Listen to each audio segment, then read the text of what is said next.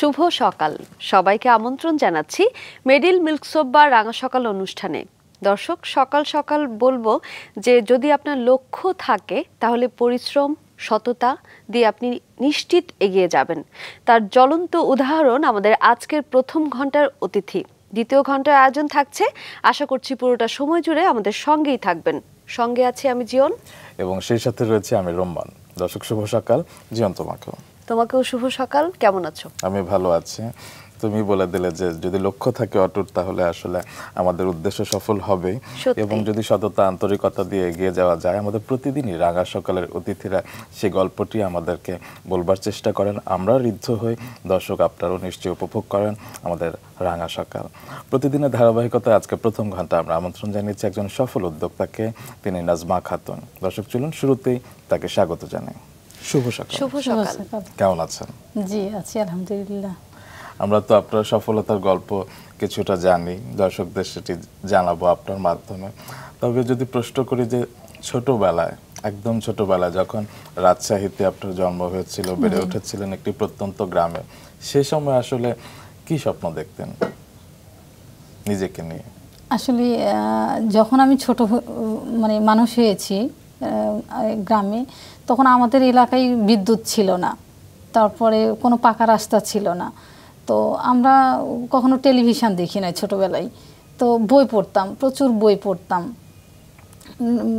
তো বই পড়ে স্বপ্ন দেখতাম বড় হওয়ার, যে বড় হতে চাই। তো কি বই পড়তাম? অনেক উপন্যাস পড়তাম, তারপরে এমনি অনেক গল্পের বই পড়তাম। বই ছাড়া বিনোদনের কোনো মাধ্যম ছিল না। বই ছাড়া বিনোদনের কোনো মাধ্যম ছিল না। আচ্ছা, যে গ্রামে, একটি প্রত্যন্ত গ্রামে এত ছোট বয়সে আপনাদের হাতে বই তুলে দিত কে? মানে এত উপন্যাস, এত গল্পের বই। আমাদের আমাদের গ্রামের আমার যারা চাচাতো বোন আছে কিংবা আমাদের ফ্রেন্ড সার্কেল যারা আছে, তারা আমরা সবাই একতা এরকম। কেউ একটা বই যদি কোথাও থেকে কালেক্ট করতে পারে, তো ওই বইটা আমরা ঘুরে ঘুরে সবাই পড়তাম। একজনের পড়া শেষ হলে আরেকজনকে দিতাম। এইভাবে আমাদের গ্রামের যতগুলো আমরা ছেলে মেয়ে একসঙ্গে স্কুলে যেতাম, তখন আমরা একজন আরেকজনকে বইটা দিতাম। কার লেখা সব সময় ছোটবেলা ভালো লাগতো? আসলে আমি বেশি কাসিম বিন আবু বকরের বইগুলো পড়তাম। আচ্ছা, একটু পরিবারের কথাও আমরা যদি শুনি, পারিবারিক পরিবেশ এবং বাবা মা ভাই বোন মিলিয়ে কেমন ছিল? কয় ভাই বোন ছিলেন আপনারা? আমরা অনেক 9 ভাই বোন। আমি বোনদের মধ্যে ছোট। আচ্ছা, তারপরে ভাই আছে? হ্যাঁ, আর আমার ছোট 3টা ভাই আছে। বাবা কি করতেন? বাবা ওই যে জমি, কৃষি। আচ্ছা, মা গৃহিণী? মা গৃহিণী। আচ্ছা, ছোটবেলায় যেটি জীবন প্রশ্ন করলো যে কেমন ছিল ছোটবেলার শৈশব পরিবার নিয়ে? আসলে আমি খুব কর্মপ্রিয় ছিলাম ছোটবেলা থেকেই। ছোটবেলা থেকে প্রচুর কাজ করতাম। পড়ার নেশা যেমন ছিল, কাজের নেশাটাও ওই রকম ছিল। তো বাসায় মা ছিল, ভাবি ছিল, কাজের মানুষ ছিল, তারপরেও প্রচুর কাজ করতাম। তাদের সাথে কাজ করতাম সব সময়। আর ভাবিকে কাজ করতে কম দিতাম। কাজের মেয়ের সাথে, মায়ের সাথে আমি নিজে কাজ করতাম সব সময়। তো আমার সব সময় আমার মা শিখিয়েছে প্ল্যান মাফিক কাজ করা। আসলে আমার মায়ের জন্য আজকে আমার এই অবস্থান, যে আমার মাও কখনো চাইতো না যে 1 মিনিটের জন্য বসে থাকি। লেখাপড়ার পাশাপাশি কাজ করতে হবে। তো আমাদের ওই যে কৃষি, তো অনেক জমি আবাদ করে বাবা করতো, জমি আবাদ করতো। তো প্রচুর ওই যে আমাদের দেশে আমাদের রাজশাহী আঞ্চলিক ভাষা পাট বলে, কোনো দিকে কাবলা বলে, সেই রকম অনেক লোক কাজ করতো আমাদের জমিতে। তাদের খাবার বাড়িতে অনেক বড় বড় পাতিলে রান্না করতে হইতো। তো তখন ওইগুলা হেল্প করতে হইতো, সব সময় সংসারে কাজ করতে হইতো। সেটা কি আপনি নিজে একাই নাকি আপনার বোনরাও? আমার বোনরাও করতো এরকম। তো আমার বোনরা সবারই ছোটবেলায় বিয়ে দিয়ে দিয়েছে, কিন্তু আমি শুধু ডিফারেন্স হয়েছি যে আমার ছোটবেলাতে এরকম জেদ ছিল যে আমার খুব ছোটবেলায় বিয়ে দিয়েছে, কিন্তু আমি বলতাম আমার বাবা মাকে, বিয়ে দিয়েছো ঠিক আছে, কিন্তু আমাকে পড়াইতে হবে, আমি কিন্তু লেখাপড়া করব। তো আমি যখন এসএসসি পাস করি তখন 2.5 বছর আমার মেয়ের বয়স। আচ্ছা, বিয়ে হলো তাহলে ক্লাস 7-এ পড়তে বিয়ে হয়েছে। এত অল্প বয়সে বিয়ে হয়েছে। এটাও তো একটা চ্যালেঞ্জিং বলবো, কারণ নতুন সংসার, আপনি বাবা মার বাসায় থাকার সময় একটা অন্যরকম পরিবেশ, কিন্তু যখন শ্বশুরবাড়িতে যাচ্ছেন তখন একটা দায়িত্ব কিন্তু মেয়েদের চলেই আসে। সেখানে যে কি দেখলেন? তো শ্বশুর বাড়িতে আমি খুব কম যেতাম, মানে বাবার বাড়িতেই বেশি থাকতাম। তো আমার হাজবেন্ডও পড়াশোনা করতো, আমিও পড়াশোনা করতাম, দুজনেই ছোট ছিলাম। তো বাবা মায় আসলে আমাদের রাজশাহীতে এখনো আছে বাল্য বিবাহ, ছোটবেলায় বিয়ে দিয়ে দেওয়া, একটু মেয়ে একটু বড় হইলেই মানে বিয়ে দিয়ে দেয়। তো আমারও ওই রকম ছোটবেলায় আমার আরও 3 বোন, আমরা 4 বোন, আমার 3 বোনেরও ছোটবেলায় বিয়ে দিয়ে দিয়েছে, আমারও দিয়ে দিয়েছিল, কিন্তু আমি পড়ালেখা ছাড়িনি। বাকিরা কি ছেড়ে দিয়েছিল? সবাই হাউস ওয়াইফ এখন। আপনি কোন ভাবনা থেকে আসলে পড়াশোনার প্রতি একটা তাড়না বোধ করতেন? আমি মনে করতাম যে যদি বড় হতে চাই তাহলে পড়াশোনা লাগবেই, মানে পড়ালেখা ছাড়া ওই গ্রামের জীবন আমার কাছে পছন্দ হইতো না। আমার কাছে মনে হতো যে আরো বেটার লাইফ দরকার। আচ্ছা, সারা জীবন শুধু দেখি, আমার মাকে দেখেছি, আমার ভাবিকে দেখেছি, আমার বোনদের দেখেছি যে সব সময় হাজব্যান্ডের উপর ডিপেন্ড করে থাকে, তার 10টা টাকার দরকার হলেও চেয়ে নিতে হয়। কিন্তু এটা আমার কাছে ভালো লাগতো না। আমার কাছে মনে হতো যে নিজে স্বাবলম্বী হব, নিজে কাউকে দিব, এটা মানে আমার কাছে দিতে খুব ভালো লাগে। তো আসলে সে সময় প্রত্যন্ত অঞ্চলে একজন কিশোরী বুঝে গিয়েছিল যে আসলে পরনির্ভরশীলতা আসলে জীবনের ধর্ম নয়, নিজে কিছু করতে হবে, স্বপ্ন দেখতে হবে, এবং আপনি সেই স্বপ্ন দেখেছিলেন বলেই আজকে আপনি এই অবস্থানে। আপনার সম্পর্কে আমরা কিছু তথ্য জেনেছি, সেগুলো আমরা দর্শকদের একটু জানিয়ে আসি, তারপর আবার সেগুলো নিয়ে আপনার সাথে আবার গল্প করব। ঠিক আছে। দর্শক, আজকে আমাদের অতিথি উদ্যোক্তা নাজমা খাতুন নিজের অদম্য ইচ্ছা এবং বড় কিছু করবার প্রত্যয় নিয়েই 2005 সালে মাত্র 20,000 টাকা মূলধন আর 2 জন শ্রমিক নিয়ে ব্যবসা শুরু করেছিলেন। প্রতিষ্ঠানের নাম দিয়েছিলেন কুসুমকলি শু ফ্যাক্টরি। বর্তমানে বৃহৎ পরিসরে তার কারখানায় রয়েছে প্রায় 200 জন কর্মী, তাদের কর্মসংস্থানের সুযোগ তিনি দিয়েছেন। দিনে গড়ে 2000 জোড়া জুতো প্রস্তুত হয় তার কারখানায়। দেশের বড় সব শু ব্র্যান্ডের জন্য অর্ডার সরবরাহ করে থাকেন নাজমা খাতুন। দেশের গণ্ডি পেরিয়ে নাজমা খাতুনের জুতা বিক্রি হচ্ছে বিদেশেও। কাজের স্বীকৃতিস্বরূপ তিনি পেয়েছেন এসএমই পুরস্কার 2019। দর্শক, এসব সম্পর্কে অবশ্যই তার কাছ থেকে শুনবো, তবে তার ছোটবেলার গল্পে ছিলাম। চলুন সেই গল্পে আবার ফিরে যাই। আপনি বলছিলেন বই পড়েই আসলে আপনার সময় কাটতো। তো বই পড়ে পড়ে নিজস্ব একটা কল্পনার জগৎ নিশ্চয়ই তৈরি হয়েছিল যে বড় হয়ে আপনি কিছু হতে চান, কিন্তু কি হতে চান নির্দিষ্টভাবে ভেবেছিলেন কি? না, এরকম মানে আমি চাইতাম যে আসলে নিজে ইনকাম করব, টাকা রোজগার করব, সবাইকে দিব। তো যেটা হচ্ছে যে আমরা যে ফ্যামিলিতে মানুষ হয়েছি একেবারে খুব সচ্ছল ফ্যামিলিও ছিল না, এতগুলো ভাই বোন, এত সহজও ছিল না। জি, এত সহজও ছিল না, আর একবারে যে আমরা খেতে পাই না সেরকমও না। মানে বাবার আর্থিক অবস্থা ভালো, কিন্তু ওই যে বছরে যে ধান হয়, ধান থেকে আমাদের ধান বিক্রি করে আমার বাবা সংসার চালায়। আমাদের এতগুলো আমরা 9 ভাই বোনকে মানুষ করেছে, আমাদের বিয়ে শাদী দিয়েছে সব ওই ধান বিক্রি করা টাকা দিয়ে। তো দেখেছি সংসারে সব সময় মানে একটা মানে টানাপোড়েন থাকেই। তো আমার কাছে মনে হতো যে আমি এইখান থেকে মানে মুক্তি পেতে চাই, আমি এমন কিছু হতে চাই যে আমি যেন ফ্যামিলিকে হেল্প করতে পারি, আমার আত্মীয় স্বজনকে হেল্প করতে পারি, এরকম আমার কাছে সবসময় মনে হতো। প্রাথমিকভাবে আপনার মনে হচ্ছিল যে একটু পড়াশোনা করে নিই, তারপরে দেখা যাক কি করা যায়, কিন্তু কিছু একটা করতেই হবে আমাকে। তো আপনার মেয়ে যখন হলো বলছিলেন যে এসএসসি পাস করলেন তখন? হ্যাঁ, 2.5 বছর বয়স যখন আমার মেয়ের বয়স তখন আমি এসএসসি পাস করেছি। আপনি পড়াশোনা কেমন ছিল? আমি পড়াশোনায় ভালো ছিলাম, মানে আমার পড়ার খুব নেশা ছিল। মানে এত বাধা আমার কাছে বাধা মনে হতো না। আমি দিনের বেলায় খুব কম পড়ার সুযোগ পেতাম, মানে বাসায় কাজ করতে হতো, স্কুলে যেতাম, তারপরে বাচ্চা ছিল, তো সব মিলে সারা দিন পড়ার সুযোগ পেতাম না। তখন রাত্রে খুব টায়ার্ড হয়ে যেতাম সন্ধ্যার সময়। তো সন্ধ্যায় কি করতাম, ইশারে নামাজের পরে ঘুমায় যেতাম। আমার আব্বা আবার তাহাজ্জুদে নামাজ পড়তে উঠতো ভোর রাত্রে। তো আব্বাকে বলতাম, আব্বা আপনি আমাকে ভোর রাত্রে ডাকবেন, আমি ভোর রাত্রে উঠে পড়তাম। তো আমি রাত্রেই পড়ালেখা করতাম, সকালে উঠে আবার স্কুলে যেতাম, কাজ করতাম। এরকম বলতে পারি মোটামুটি অদম্য ইচ্ছা ছিল, এবং মানসিকভাবে আপনি অনেক শক্তিশালী। যখন সময় পাচ্ছেন, নইলে বাচ্চা আছে, সংসার আছে, সবকিছু বাধা পেরিয়ে বলবো যে আপনি এগিয়ে যাচ্ছিলেন। তারপরে কতদূর পড়া হলো? এরপরে আমি 95-এ আমি এসএসসি পাস করি। এরপরে 97 দিকে আমি ইয়েতে চলে যাই প্যারামেডিক্যাল কোর্স করতে কক্সবাজার। তো ওইখানে আমার মেয়েকে নিয়ে হোস্টেলে থেকে আমি প্যারামেডিক্যাল কোর্স করেছি। তারপরে ওখান থেকে প্যারামেডিক্যাল পড়ে আসার পরে আমি 2000 সালে আমি ইন্টারমিডিয়েট পরীক্ষা দিই এবং পরীক্ষা দিয়ে আমি ঢাকাতে চাকরি নিয়ে চলে আসি। চাকরি কোথায়? একটা হসপিটালে।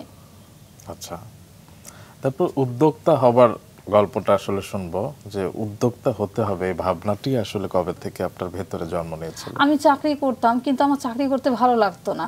আমি সব সময় পত্রিকা পড়তাম। আমি যেটুকু সময় পেতাম চাকরির পাশাপাশি, তখন আমি ঢাকাতে আসার পরে পত্রিকা, দেশে তো ওইরকম পত্রিকা পাইনি, তো ঢাকাতে এসে আমি প্রচুর পত্রিকা পড়তাম। যে পত্রিকা পেতাম ভালো করে দেখতাম যে মানে কোথায় সুযোগ আছে, মানে খালি সুযোগ খুঁজতাম।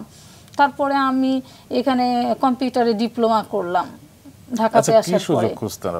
সুযোগ খুঁজতাম যে মানে কিভাবে বড় হব, আর আরো বেটার সুযোগ কিভাবে পাওয়া যাবে, কোথায় পাওয়া যাবে, এরকম পত্রিকাতে খুঁজতাম। তো এরপরে আমি কম্পিউটারে ডিপ্লোমা করলাম। ইন্টারমিডিয়েট পাস করার পর আমি বাংলা কলেজে অনার্সে চান্সও পেয়েছিলাম, কিন্তু তখন আমি যে হসপিটালে চাকরি করতাম তো ওখানকার যে সুপারভাইজার ছিল আমাকে দেয় নাই ভর্তি হতে, বলছে কি আপনি অনার্সে পড়ে চাকরি করতে পারবেন না। তখন আমার চাকরিটা খুব জরুরি ছিল, তো আমি চাকরি না করলে ঢাকায় থাকতে পারতাম না। তো এর জন্যে তখন আমি আর অনার্সে ভর্তি না হয়ে কম্পিউটার ডিপ্লোমায় ভর্তি হলাম, যে কম্পিউটার কোর্স করব। ইসলামী ব্যাংক টেকনিক্যাল ইনস্টিটিউট ফার্ম গেটে, ওইখানে ভর্তি হলাম কম্পিউটার ডিপ্লোমায়। তারপরে ওইখানে ট্রেনিং করার পরে আমি সব সময় মানে যে সুযোগ খুঁজতাম, যেমন যুব উন্নয়নের ট্রেনিংয়ের পত্রিকায় দেখতাম ওইখানে যে ডেয়ারি, পোলট্রি, মাশরুম এইগুলোর উপর ট্রেনিং করলাম। মানে এইরকম যখন যেটা শুনতাম মানে খালি জানতাম, আমার কাছে এইরকম মনে হতো যে আমি যদি কিছু জানি তাহলে আমি কিছু করতে পারবো, আর যদি আমি কিছু না জানি তাহলে তো আমি কিছু করতে পারবো না। তো এই জন্যে মানে জানার আগ্রহটা খুব বেশি ছিল। বাহ, খুব সুন্দর লাগছে আপনার মানে কথাগুলো শুনতে, এবং আপনাকে দেখে আজকে অনেক দর্শক বিশেষ করে নারীরা বলবো যে নিশ্চয়ই অনুপ্রাণিত হবে। আজ আমাদের সাথে প্রথম ঘন্টায় আছেন সফল উদ্যোক্তা নাজমা খাতুন। চলুন তার কাছে আবারও ফিরে। আমরা আপনার উদ্যোক্তা হয়ে উঠবার শুরুর গল্পটি শুনছিলাম, তারপর কি হলো? তারপর সবসময় বড় হতে চাইতেন, সুযোগ খুঁজতেন, তারপর সুযোগ পেয়েছিলেন কিভাবে? সুযোগ পেয়েছিলাম আসলে যে বেতন পেতাম এটা দিয়ে আমাদের সংসারটা মোটামুটি চলতো ভালোই, কিন্তু আমার যে স্বপ্ন, চাকরি করে মনে হতো যে আমার স্বপ্ন পূরণ হবে না। তো ভাবতাম কি করব, কি করা যায়। তো এরপরে আমার হাজব্যান্ড একটা শু ফ্যাক্টরিতে চাকরি করতো, ম্যানেজার হিসাবে, মার্কেটিং ম্যানেজার ছিল। তখন আমার হাজব্যান্ডের সাথে প্রায় বিজনেস নিয়ে কথা হতো। তো আমি একদিন আমার হাজব্যান্ডকে বললাম যে আসলে আমরা একটা ফ্যাক্টরি করতে পারি না। তো আমার হাজব্যান্ড বলছে কি না, ফ্যাক্টরিতে সে তো অনেক টাকার ব্যাপার, আমাদের তো টাকা নাই। তো আমি চিন্তা করলাম যে তখন আমি মনে মনে ভাবি যে কিভাবে করা যায়। তো এরপরে এক জুতা বানানোর এক কারিগর একদিন আমার হাজব্যান্ডের সাথে আমাদের বাসায় এসছে। তখন ওনাকে জিজ্ঞেস করছি যে আচ্ছা একটা ফ্যাক্টরি করতে কত টাকা লাগে। তো ওই কারিগরটা আমাকে হিসাব দিল যে বেশি না, 10-12 হাজার টাকা হলেই আপনি শুরু করতে পারবেন। আর আমার বাসায় একটা কাপড় সেলাই করা সুইং মেশিন ছিল।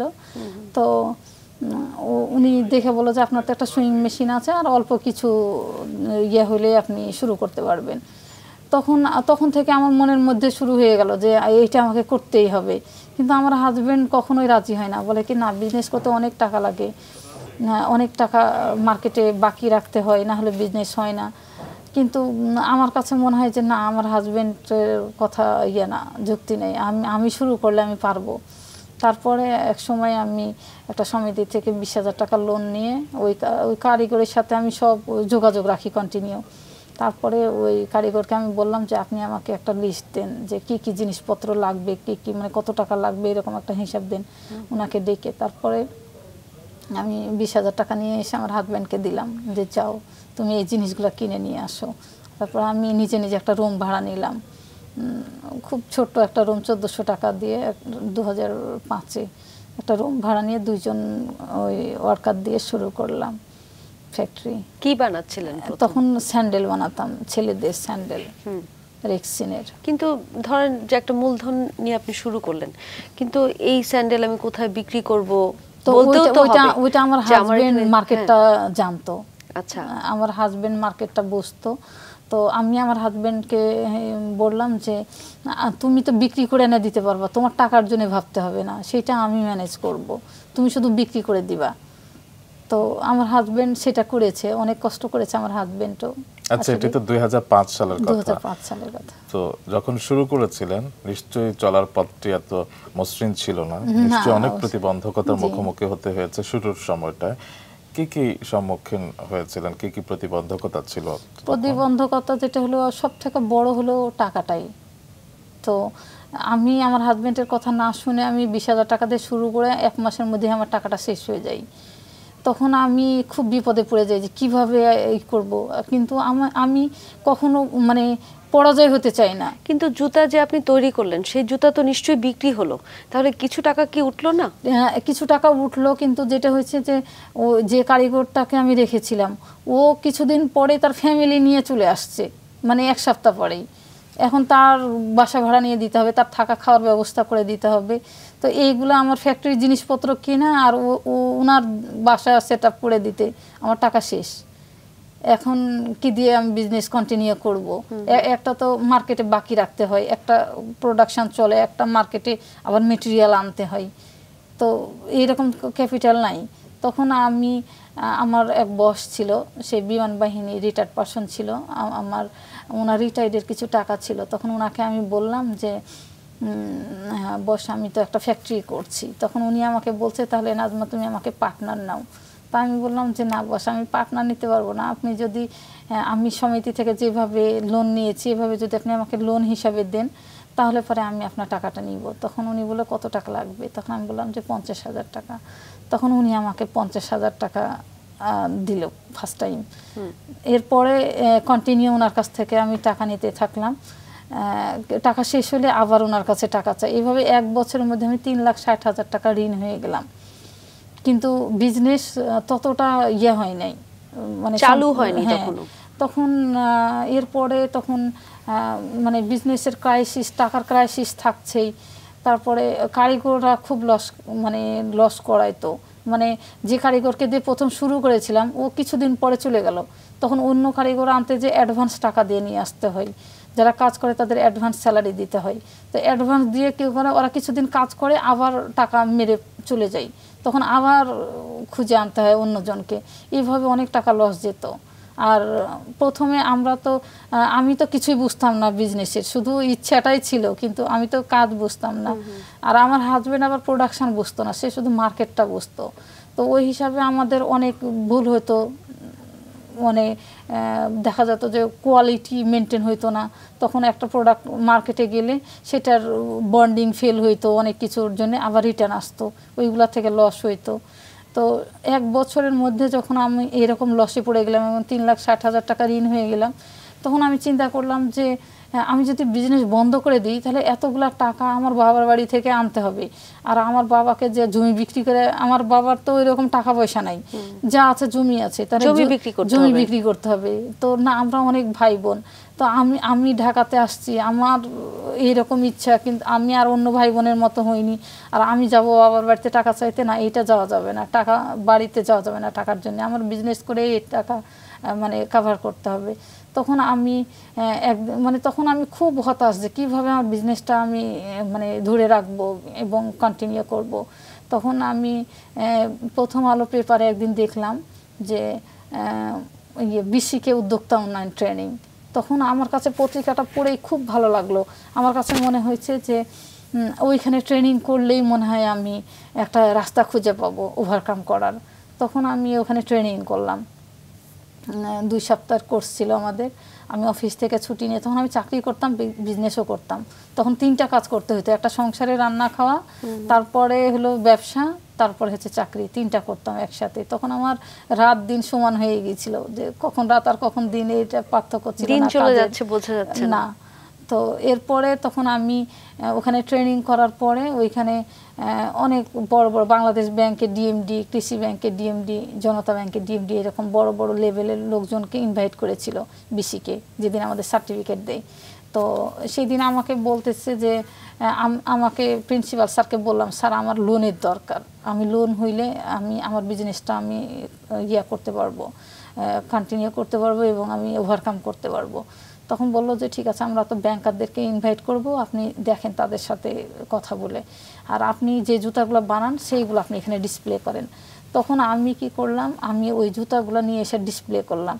তো আমার জুতাগুলো দেখে তখন মোটামুটি ভালো কোয়ালিটি হয়, তো আমার জুতাগুলো দেখে তখন ওনারা খুব আমাকে অ্যাপ্রিসিয়েট করলো, বললো যে আপনি এত সুন্দর জুতা বানাচ্ছেন, বললো কি যে যদি এরকম হইতো যে আমরা 2-4 লাখ টাকার লোন সরাসরি আপনাকে দিতে পারবো, তাহলে সর্বপ্রথম আপনাকে লোন দিতাম, এরকম বলছে। তখন আমি তো খুব খুশি হয়ে গেছি, তাহলে তো আমি লোন পেয়ে যাব এখন ব্যাংকে। এর আগ পর্যন্ত কখনো ব্যাংকে যাইনি আমি কোনো দিন। তো এরপরে তখন আমি ওখানে ট্রেনিং করার পরে ওনারা সব কার্ড দিয়ে গেল যে আপনি দেখা করবেন। তখন আমি কার্ড নিয়ে আমি অফিসে জয়েন করলাম। একবেলা আমার বস খুব ভালো ছিল, আমি একবেলা অফিস করতাম, একবেলা ছুটি নিয়ে ওই ব্যাংকে দৌড়াইতাম। তারপরে তখন ব্যাংকে যখন ওনাদের কাছে গেলাম তখন বলছে কি আসলে লোন তো হেড অফিস থেকে হয় না, আপনাকে ব্রাঞ্চে যেতে হবে, আপনার এলাকার ব্রাঞ্চে যান। যখন ব্রাঞ্চে গেলাম তখন ম্যানেজার বলে যে আসলে নারী উদ্যোক্তাদেরকে আমরা লোন দিব না, নারী উদ্যোক্তা যাদেরকে লোন দিয়েছি তারা কেউ রিটার্ন করে নাই। তখন মানে ব্যাংকে একদম হতাশ হয়ে গেলাম যে যখন এরকম ঘুরে। তো কিছুদিন ঘোরার পরে একজনের কাছে শুনলাম যে ব্র্যাক ব্যাংক খুব সহজ শর্তে লোন দেয়। তখন আমি ব্র্যাক ব্যাংকে গেলাম এবং ব্র্যাক ব্যাংকে আমাকে 2007-এ আমাকে 4 লাখ টাকা ওরা লোন দিল, মানে উইদাউট কোলেটারালেই। কত দৌড়াতে হলো এর পেছনে। তারপরে আমি 4 লাখ টাকা লোন পেয়ে কি করলাম, চাকরি আগে রিজাইন দিলাম যে আর চাকরি করব না, আমাকে যেভাবে হোক। তখন খুব চ্যালেঞ্জ ছিল আমার, তখন আমি লোন শোধ করতে হবে, ব্যবসা দাঁড় করাতে হবে। তো আমার চাকরিটা খুব ভালো স্যালারি ছিল এবং খুব ভালো ছিল চাকরিটা। তো আমি কি করলাম, চাকরিটা ছেড়ে দিলাম। তখন আমাকে চাকরি ছাড়তে দিবে না আমার হাজবেন্ড এবং আমার অফিস কলিগরাও সবাই আমাকে বলে যে চাকরি ছেড়েন না। কিন্তু আমি বললাম যে না, আমি যদি চাকরি করি তাহলে আমার বিজনেসটা, যদি আমার এই টাকাটা লস চলে যায় তাহলে তো আমার আর কোনো রাস্তা থাকবে না। তখন আমি চাকরি ছেড়ে দিয়ে তখন ওই 4 লাখ টাকা কি করলাম, 3,60,000 টাকা আমার ওই বসকে দিয়ে দিলাম, দিয়ে আমি মাত্র 40,000 টাকা পুঁজি নিয়ে শুরু করলাম। চাকরি ছেড়ে দিয়ে খাতা কলম নিয়ে বসলাম যে আমি কিভাবে এখন ওভারকাম করব। তো আগে আমি হিসাব করে নিলাম যে প্রতি মাসে আমার খরচ কত টাকা, যে আমার ব্যাংক ইনস্টলমেন্ট কত, আমার ফ্যাক্টরি ভাড়া, আমার বাসা ভাড়া, ওয়ার্কারের বেতন, সব কিছু হিসাব করলাম। তো সেই সময় 2007-এ আমার 80,000 টাকা খরচ, মাসে 80,000 টাকা খরচ, কিন্তু পুঁজি আমার হলো 40,000 টাকা। তো আমি ওই 40,000 টাকা দিয়ে আমি কি করলাম, হিসাব করলাম যে আমাকে প্রতি মাসে 80,000 টাকা ইনকাম করতে হবে। তখন আমার হাজবেন্ড, তখন আমি 80,000 টাকা মাসে ইনকাম করার জন্যে আমি আগে হিসাব করে নিলাম যে কত ডজন জুতা বিক্রি করতে হবে। তো ওই ডজন জুতাটা হিসাব বের করে, মাসেরটা বের করে পার ডে বের করলাম, প্রোডাকশনটাও তো হতে হবে প্রতিদিন। তো পার ডে ভাগ করে আমার হাজবেন্ডকে বললাম, টার্গেট দিয়ে দিলাম যে তোমাকে প্রতিদিন এই, তখন একটা হিসাব করলাম যে 4 ডজন মতন প্রতিদিন বিক্রি করতে হবে। তখন আমি বললাম যে তুমি প্রতিদিন 4 ডজন করে জুতা বিক্রি করবা এবং সেটা নগদ টাকায় হতে হবে। তো এইরকম সকালবেলাতে আমি স্যাম্পল দিয়ে দিতাম যে আজকে এটা প্রোডাকশন করব। আমার হাজব্যান্ড স্যাম্পল নিয়ে বের হয়ে যেত মার্কেটে, সে বিভিন্ন দোকানে ঘুরে ঘুরে স্যাম্পলগুলো অর্ডার নিত, আর আমি তখন সারাদিন প্রোডাকশন শুরু করতাম। প্রোডাকশন শুরু করে আমার হাজবেন্ড সন্ধ্যায় ফিরে আসতো অর্ডার নিয়ে, আমি প্রোডাক্টটা রেডি করে দিতাম। মেরিল মিল্ক সোপ বা রাঙা সকাল অনুষ্ঠানে 2 থেকে 7 বছর শিশুদেরকে জন্মদিনের শুভেচ্ছা জানানো হয়। আগ্রহী অভিভাবকগণ জন্মদিনের 7 দিন আগে শিশুর ছবি, নাম, যোগাযোগের ঠিকানা, জন্ম সনদের অনুলিপি ও ফোন নম্বর পাঠিয়ে দিন এই ঠিকানায়। প্রযোজক রাঙ্গা সকাল, মাছরাঙা টেলিভিশন, 2 বীরুত্তম জিয়াউর রহমান রোড, বনানী, ঢাকা 1213। এছাড়া ইমেল করতে পারেন rangashokal@maasranga.tv। দর্শক, কথা বলছিলাম উদ্যোক্তা নাজমা খাতুনের সাথে। জি, আমরা শুনছিলাম যে নিজের অদম্য ইচ্ছা থেকে আপনি আসলে কাজ করে যাচ্ছিলেন। পুঁজি খুব বেশি ছিল না, খরচ 80,000 টাকা এবং পুঁজি ছিল 40,000 টাকা। তো দৈনিক আপনার মানে বলছিলেন যে 4 ডজন জুতা আপনাকে বিক্রি করতে হচ্ছিল এই খরচ মেটাতে, তারপর কি করলেন? তারপর কিভাবে চালিয়ে যাচ্ছিলেন? আমার হাজবেন্ডকে টার্গেট দিলাম, আমার হাজবেন্ড ঠিকই অর্ডার নিয়ে আসতে পারতো এবং আমি প্রোডাক্ট রেডি করতাম, ওইটা ডেলিভারি দিয়ে আবার লিস্ট করে রাখতাম যে কি কি মেটেরিয়াল আনতে হবে। আমার হাজবেন্ডের দেখা গিয়েছে যে ওইটা ডেলিভারি দিয়ে টাকা পেতে রাত 12টাও বেজে গেছে। তখন সে হয়তো টঙ্গীতে আছে, যেতে হবে গুলিস্তান মেটেরিয়াল কিনতে। তখন আমাকে বলতো যে নাজমা আজকে যাব না, কালকে যাই। তখন আমি দেখতাম যে ও যদি কালকে সকালে নিয়ে আসে তাহলে তো আমার প্রোডাকশানটা অফ হয়ে যাবে, তাহলে তো একদিন প্রোডাকশান গ্যাপ চলে যাবে। তখন আমি খুব কঠিন করে বলতাম আমার হাজবেন্ডকে, না তোমার যেতেই হবে, তোমার যেতেই হবে। তো তখন উনি শেষ পর্যন্ত যেত। তো পরের দিন যখন প্রোডাকশান চলতো আমি বলতাম দেখো তুমি যদি না কষ্ট করতা তাহলে পরে তো আজকে সব লোকজন বসে থাকতো। তো ওকে মার্কেটে এরকম খুব কঠিন করে বলতাম যে তোমার যেতেই হবে, বলে আবার খুব কষ্ট পেতাম যে মানে সে তো সারাদিন টায়ার্ড হয়ে আছে, সকালে বের হয়েছে, এখন রাত 12টা বাজে, এখন সে গুলিস্তান যাবে মেটেরিয়াল কিনে আনতে আনতে ভোর রাত হয়ে যাবে, আবার তো তাকে সকালে বের হইতে হবে।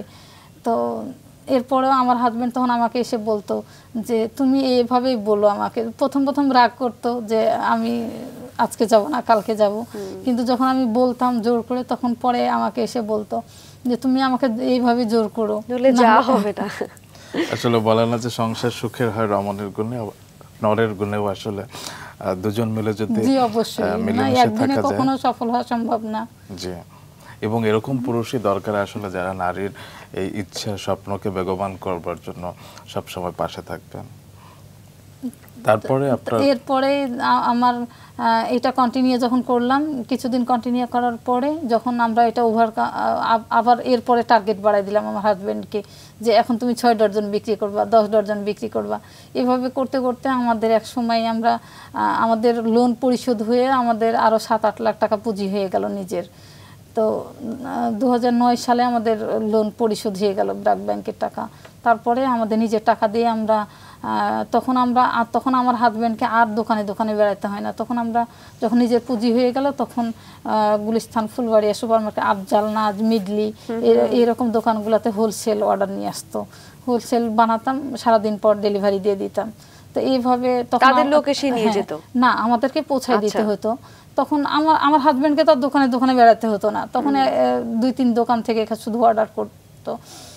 তো এরপরে মানে যখন ওইটা হোলসেল চলতে লাগলো, এরপরে 2009 সালে আমরা অর্ডার পেলাম বিএমপোরিয়ামে ফার্স্ট টাইম। তো যখন বিএমপোরিয়ামে অর্ডার পেলাম তখন আমার অর্ডার খুব একটা বড় অর্ডার পেয়েছিলাম। তো খুব ভালো ব্র্যান্ড। জি, তো বিয়েতে আমি ফার্স্ট টাইম মানে ব্র্যান্ডে অর্ডার পাই। তারপরে ব্র্যান্ডে অর্ডার পাওয়ার পরে তখন ওরা খুব সন্তুষ্ট হলো আমার কোয়ালিটি এবং কমিটমেন্টে। তখন ওরা অনেক অর্ডার দিতে থাকলো। আচ্ছা, এখানে একটু শুনি যে শুরুতে তো আপনি স্যান্ডেল বানাচ্ছিলেন। জি, যখন এই যে বের কথা বলছিলেন যে একটা বড় স্যান্ডেল দিয়েছিলাম, অর্ডার পেলেন, তখনও স্যান্ডেল তৈরি করছিলেন? তখন লেদারের স্যান্ডেল। আচ্ছা, ফার্স্ট টাইম আমরা রেক্সিনের স্যান্ডেল বানাতাম। স্পঞ্জ না, স্পঞ্জ না, তাহলে কি ছিল? রেক্সিনের স্যান্ডেল ছিল। হ্যাঁ। তারপরে বের অর্ডারের পরে আপনার হচ্ছে লেদার দিয়ে লেদার। জি, আচ্ছা। তারপরে ওইটা যখন আমরা মানে খুব ভালো মতো ডেলিভারি দিলাম এবং এরপরে আরও অনেক অর্ডার বাড়তে থাকলো, তখন আমাদের আবার টাকার ক্রাইসিস হতে লাগলো। তখন আমি ইসলামী ব্যাংকের একটা ব্রাঞ্চ হয়েছিল আমাদের বাড্ডাতে, তখন আমি নতুন ইসলামী ব্যাংকে গেলাম, যে ম্যানেজার স্যারকে বললাম যে স্যার আমার ফ্যাক্টরিটা একটা ভিজিট করেন, আমার একটা ছোট্ট ফ্যাক্টরি আছে, এরকম আমি কাজ করতেছি। তো স্যার, একসময় আমার হাজবেন্ড খুব দৌড়াতো অর্ডারের জন্য, আর এখন আমরা বাড়িতে বসে অর্ডার পাচ্ছি, কিন্তু এখন টাকার জন্য এই অর্ডারগুলো মানে করতে আমরা হিমশিম খেয়ে যাচ্ছি, স্যার আমার কিছু লোন লাগবে। তখন বললো যে আপনি একটা অ্যাকাউন্ট করেন, আমরা দেখি। তো অ্যাকাউন্ট করার 15 দিনের মধ্যে আমাকে অফার করলো যে 50,000 টাকা আমরা আপনাকে লোন দিতে পারবো। তো রুম কি একটাই ছিল, যে শুরুতে যে একটা রুম নিয়েছিলেন? না, তখন আবার বাড়াইছি। তখন প্রথম একটা রুম নিয়েছিলাম, আস্তে আস্তে একটা বাড়ি ভাড়া নিলাম পুরো। এইভাবে আস্তে আস্তে ফ্যাক্টরি বাড়তে থাকলো। এবং 2010 সালে প্রথম আমাকে ইসলাম ব্যাংক 50,000 টাকা লোন দিল।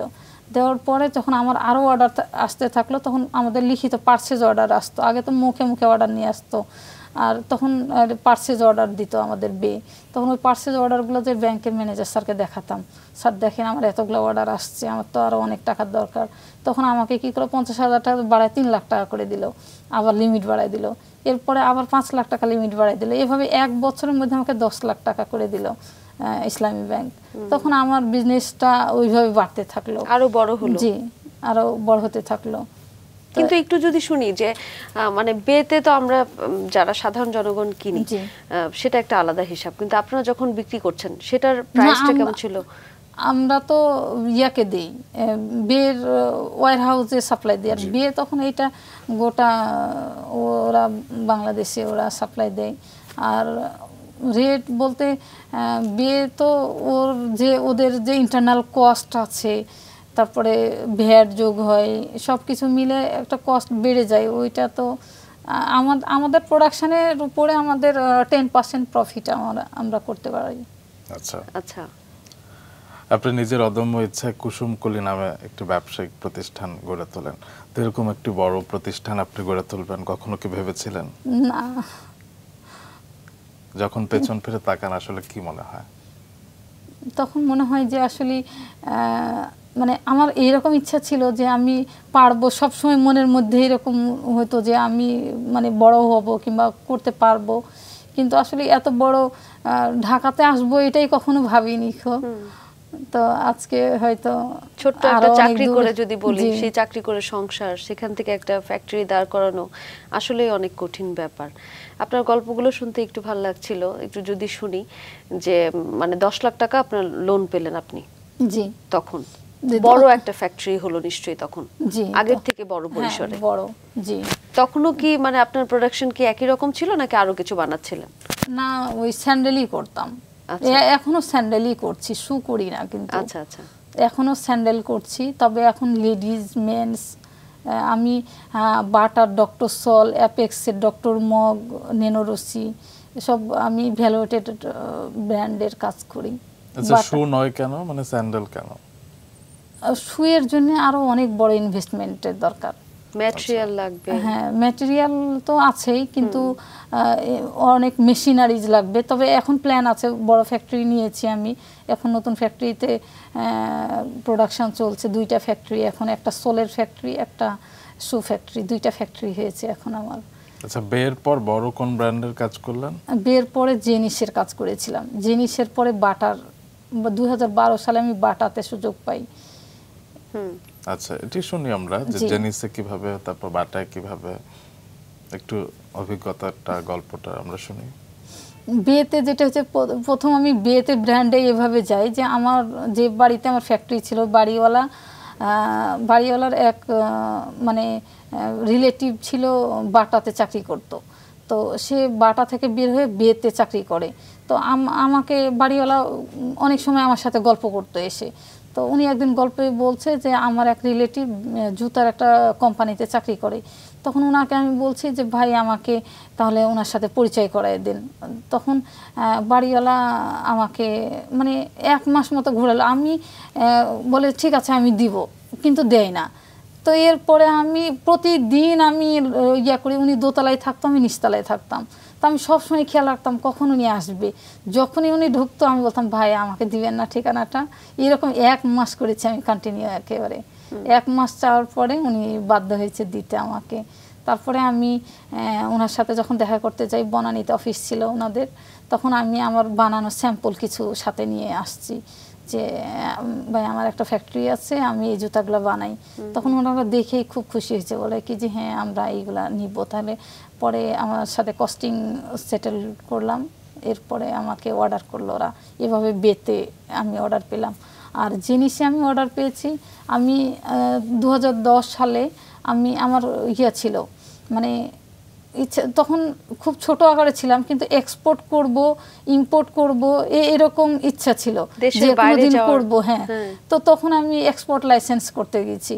তখন আমাকে দিবে না যে পরিবেশের ছাড়পত্র, আরো অনেক বিনিয়োগ বোর্ডের পারমিশন, এই সবগুলো অনেক ডকুমেন্টস লাগবে।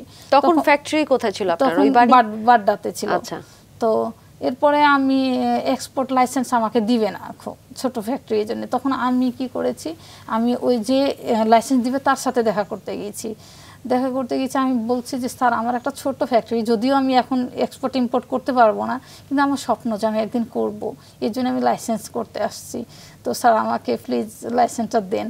তো আমাকে ভদ্রলোক বলতেছে যে ওনার পাশে আরেকজন ভদ্রলোক বসা আছে, তখন আমাকে বলছে যে আপনাকে যদি এখন লাইসেন্স দিই তাহলে কালকে এই যে জেনিসের ভদ্রলোক আমার পাশে বসা আছে, ওই জেনিস কোম্পানি আর কুসুমকলি, তখন আমার কাছে আর পার্থক্য থাকবে না, সেম হয়ে যাবে। তখন আমার ওই লাইসেন্সের কথা ভুলে যে আমি চিন্তা করছি কখন ওনার সাথে আমি কথা বলবো, কখন জেনিসের, তখন আমাকে লাইসেন্স মানে রাজি হলো দিতে। তারপরে আমি বাইরে যে অপেক্ষা করতে থাকলাম যে উনি কখন বের হবে, তা অনেকক্ষণ অপেক্ষা করার পর উনি বের হয়েছে। তখন আমি বললাম যে স্যার আপনি তো শুনলেন যে আমার একটা ফ্যাক্টরি আছে, তো আমি আপনাদের সাথে কাজ করতে চাই। তখন উনি একটা কার্ড দিয়ে বললো যে আপনি গুলশানে ওনাদের অফিস, বলে আপনি অফিসে আসেন শনিবারের দিন। তখন আমি অফিসে গেলাম, তখন আমাকে ওনাদের ডিরেক্টর ম্যাডামের সাথে পরিচয় করাই দিল, আমি ওই শ্যাম্পুল সাথে করে নিয়ে গেছি। তো দেখে এরপরে জেনিসে ওইভাবে আমি অর্ডার পেলাম। আর বাটাতে আমি ইয়াতে গাজীপুরে রহমতুল্লাহ এমপির একটা ফ্যাক্টরি আছে, ওইখান থেকে আমি জুতার সোল কিনতাম। তো ওই ম্যানেজার ওখানকার যে জিএম ছিল, জিএমকে আমি বলছি যে স্যার আমি তো আসলে অনেক কষ্ট করি, কিন্তু মানে পেমেন্টটা খুব ঢিলা পাই, তো আমার খুব কষ্ট হয় চলতে, তো যদি কোনো ভালো কোম্পানি কিংবা ভালো কোথাও সুযোগ পাওয়া যায় যে আরও মানে স্মুথলি পেমেন্ট পাবো এরকম। তো আমাকে বলছে বাটার সাথে কাজ করবেন, তা হচ্ছে জি করব। তখন উনি আমাকে কিছু ভালো ভালো সোল দিল, ওনারা এক্সপোর্ট করতো এরকম সোল, বলোকে জানে এটাতে স্যাম্পল বানাই নিয়ে আসেন আপনি। তো আমি সন্ধ্যায় ওই গাজীপুর কোনাবাড়ি থেকে রওনা দিয়েছি, আমার বাসায় আস্তে আস্তে রাত হয়ে গেছে। তো এরপরে আমি রাত্রে আর ঘুমাইনি, আমি সারা রাত ধরে, আমার ছোট ভাই তখন ডিজাইন করতো, তো আমার ছোট ভাইকে দিয়ে আমি করলাম, ওই স্যাম্পলটা করাই নিলাম। সারা রাত আমিও বসে থাকছি যাতে আমার ভাই না ঘুমায় কিংবা যদি না করে কাজটা যেন সঠিকভাবে হয়। সারা রাত বসে থেকে স্যাম্পল বানায় সকালে আবার চলে গেছি। তো উনি অফিসে আসার আগে আমি স্যাম্পল নিয়ে হাজির। তো আমি বললাম যে স্যার আমি স্যাম্পল নিয়ে আসছি। তো উনি তো অবাক, বলে আপনি তো রাত্রে নিয়ে গেলেন সোল। স্যার রাত্রে বানাইছি। তো স্যার মানে এত খুশি হয়েছে উনি। পরে উনি একটা বাটার মার্চেন্ডাইজিং ম্যানেজারের কার্ড দিয়ে দিল, বলে কি এটা নিয়ে আপনি চলে যান, বলেন যে আমি এফবি থেকে আসছি, ওনাদের ফ্যাক্টরির নাম বলছে। তো আমি স্যাম্পলটা নিয়ে গেছি, আর আমি যে ওনাকে যে বললাম বাটাতে যে আমি এফবি থেকে আসছি, তো ওনারা স্যাম্পল দেখে খুব খুশি হয়েছে বাটা। জিয়ন এবং রুম্মান রয়েছে আপনাদের সাথে, এবং আমরা কথা শুনছিলাম উদ্যোক্তা নাজমা খাতুনের কাছ থেকে। চলুন দর্শক তার কাছে আমরা আবারও ফিরি। জি, আমরা শুনছিলাম যে বাটার তো এরপরে বাটাতে এইভাবে আমার সুযোগ হলো, তো এইভাবে বাটাতেই করলাম। আর অ্যাপেক্সেও এইভাবেই গিয়েছি, যখন সব জায়গা থেকে ওনারা শুনে যে আমি বাটায় খুব ভালো কাজ করি, তখন বাটা অ্যাপেক্স থেকেই আমাকে নিজে ফোন করে ডেকেছিল। মোটামুটি মানে বলবো যে আমাদের দেশীয় যে ভালো ব্র্যান্ডগুলো রয়েছে সবগুলো ব্র্যান্ডই আপনার কারখানা থেকে জুতে যাচ্ছে। 3টা কোম্পানিতে সাপ্লাই করতেছি।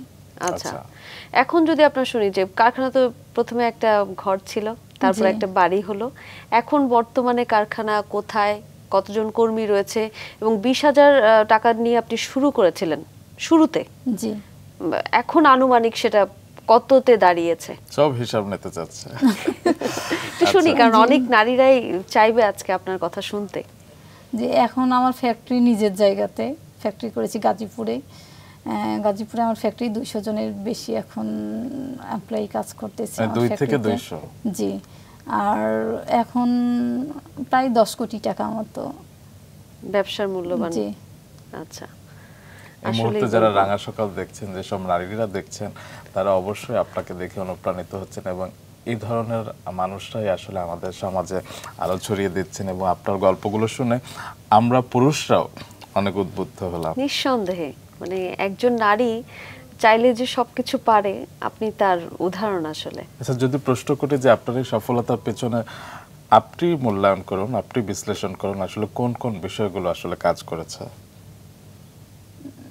এটা যেটা হচ্ছে সব থেকে যেটা হলো যে লেগে থাকার একটা মানসিকতা, যে আমি কখনো হাল ছাড়ি নাই। আর পরিশ্রম তো আছেই।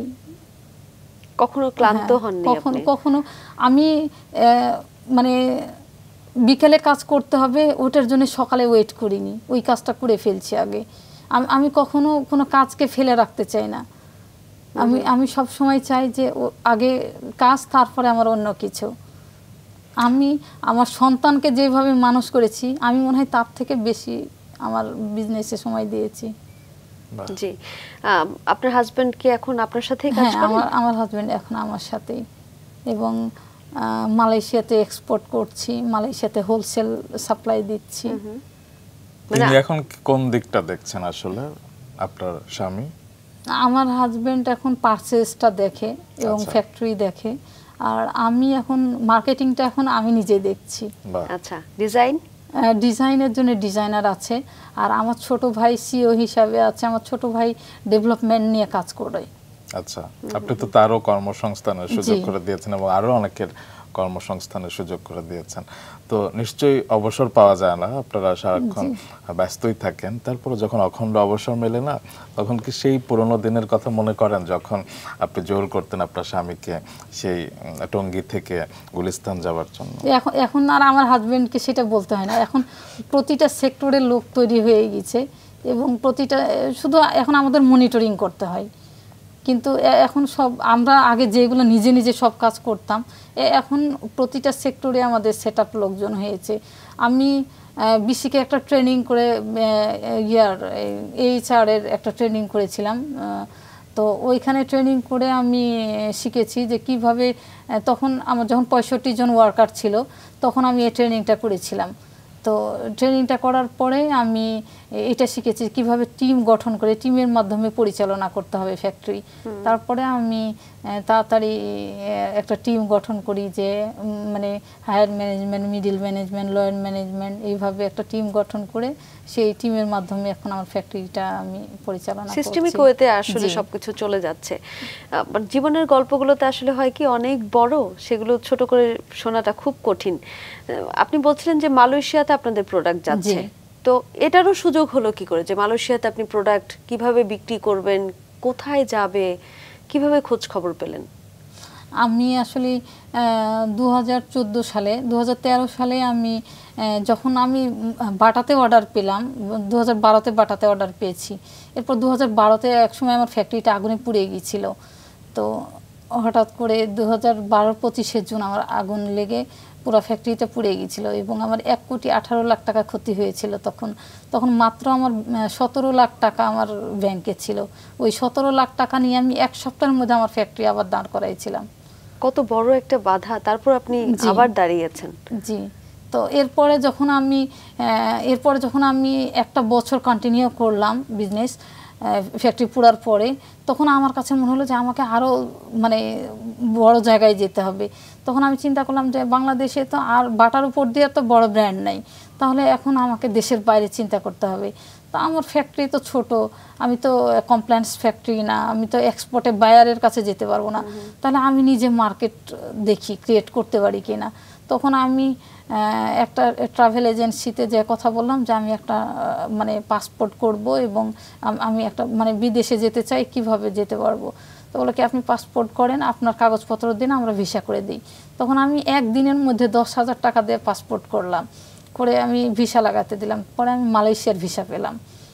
আমি জানি না যে কোথাকার ভিসা ওরা দিবে, আমি বললাম যে মিডল ইস্টের মধ্যে আমাকে একটা ভিসা, যে কোনো দেশের একটা ভিসা, হ্যাঁ, তখন আমাকে মালয়েশিয়ার ভিসা করে দিল। তখন আমি ভিসা পাওয়ার কয়েকদিন পরে আমি একদিন বাংলা প্রথম আলোতে আমি পড়ছি যে কি বলে মালয়েশিয়াতে সোশ্যাল বিজনেস সামিট মানে শুরু হচ্ছে, 3 দিনের সামিট। ওইখানে ডক্টর ইউনূস সহ বাংলাদেশের 109 জনের ব্যবসায়ী প্রতিনিধি দল গেছে এবং 40টা দেশের ব্যবসায়ীরা ওইখানে হবে, একসাথে হবে, মিলিত হবে। তখন আমি চিন্তা করলাম যে তাহলে তো আমি তো বিজনেস খোঁজার জন্যই যাবো। আপনি কি একাই যাচ্ছিলেন নাকি হাজবেন্ডকে নিয়ে? না, আমি একাই গিয়েছিলাম। তারপরে আমি সেদিনই টিকিট কেটে একাই চলে গেলাম মালয়েশিয়া। তারপরে মালয়েশিয়াতে গিয়ে তো আমার প্রথম মানে এয়ারপোর্টে নেমে আমার খুব ভয় লাগছে যে কোথায় যাব, কিভাবে, কিছুই তো জানি না, আর একাই চলে আসছি। আর খুব একটা ভালো ইংলিশও পারি না, কি করব মানে মানে প্রথমে খুব একটু ভয় পেলাম। ভয় পাওয়ার পরে আমার মামাতো ভাইয়ের এক ফ্রেন্ড থাকতো মালয়েশিয়ায়, তখন ওর নাম্বারটা আমি নিয়ে আসছিলাম, তারা ওনাকে ফোন দিলাম যে ভাই আমাকে একটু এয়ারপোর্ট থেকে নিয়ে একটা হোটেলে আমাকে উঠাই দেন।